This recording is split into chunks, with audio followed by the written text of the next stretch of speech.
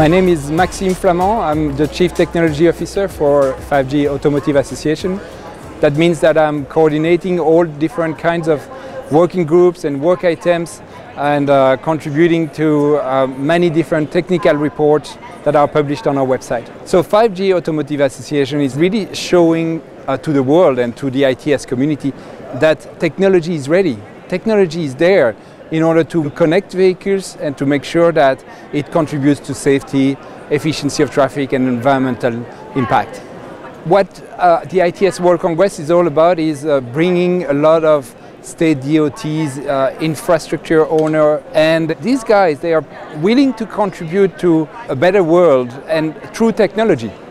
And that's exactly what 5G should bring. As a community, we need to make sure that we embrace the connectivity of the vehicles and that it contributes to a better world. So the whole point of the 5G Automotive Association is to bring telco and automotive sectors and talk to each other. And when you put them together in the same room, what you realize that is they are not talking the same language.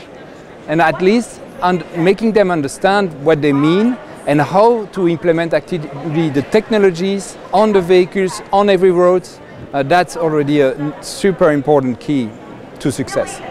So first, 5G Automotive Association is a global activity, so it's really putting all different cultures, all different kinds of people together to share ideas in order to improve the connectivity of vehicles. Everyone is welcome at the end of the day to contribute to increased safety.